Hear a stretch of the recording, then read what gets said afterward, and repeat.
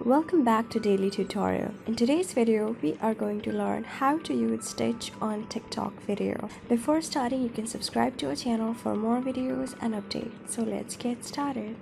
As you can see on my screen, guys, I already do have a TikTok app which you can easily get through an App Store or Play Store. And for learning how to use Stitch on your TikTok video, simply you gotta logged in as well. So I'm gonna tap on it to open it, and okay, this is my home page of the TikTok.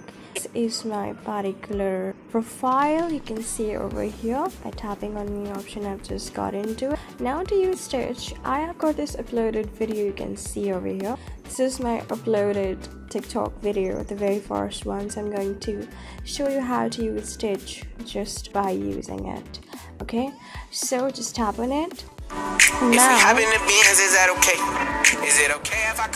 all you gotta do is tap on this three dotted line on this right bottom corner, just like this. This will give you various options over here to share to lots of other apps, and just below this, either to save, to do it, to stitch, to add favorites, and lots of it. So you can see just next to do it there is a stitch option.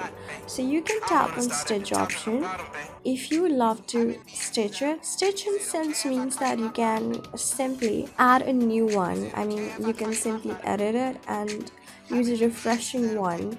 Simply how you use a sewing machine and stitch it, that's how you're gonna do it.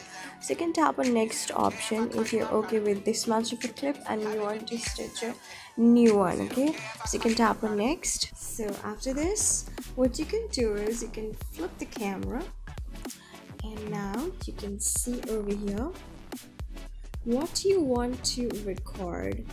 Is you can just keep over there and tap on this red button for simply recording, just like this. So now you can see the full video, just like over here you can see. And if you're okay with it, you can tap on the next option and use the stitch. It's like this, okay? And if you don't want to do it, you can tap on next, just like this. Or you can tap on next, and then you can see over here that's hashtag stitch with Alexa Girl 3, and if you want to post it, you can tap on post simply. So this is how you do it, guys. This is how you use Stitch in your TikTok videos. So I hope this video was really helpful for you and I was able to help you. I'm going to see you in the next video. Till then, keep calm, stay safe, and goodbye.